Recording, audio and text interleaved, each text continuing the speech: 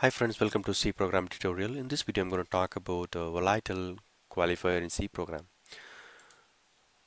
What is volatile keyword and how to use in C? First of all, why do we need that? C's volatile keyword is a qualifier that is applied to a variable when it is declared, and it tells the compiler that the value of the variable may change at any time without any action being taken by the code. So you have written a method. Inside that method or inside the class you have declared variable with volatile.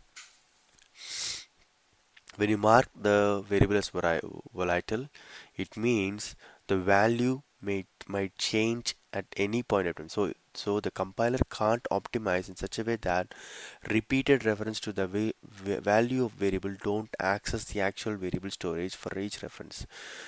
Say for example, inside this thread, okay, there is a variable called x which is declared as volatile, and initially it had 100, but in the meantime when thread was executing some other code, thread B will initialize, say for example, initialize the x value to 1000, okay, but the thread A does not know it has been modified, so it should always read from the memory, so no optimization is possible. So the compiler to should treat will treat this variable in a special way, not like the other normal variables. Okay, so normal variables it'll optimize, okay, it'll optimize so that it can reduce the time, but for volatile it should always read from the memory, so that you will get the latest updated or latest modified value in your variable. Okay, so within this thread,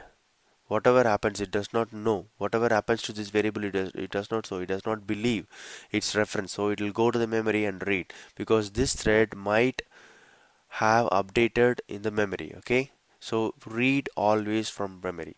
So I want to point here, I want to say one point here for volatile.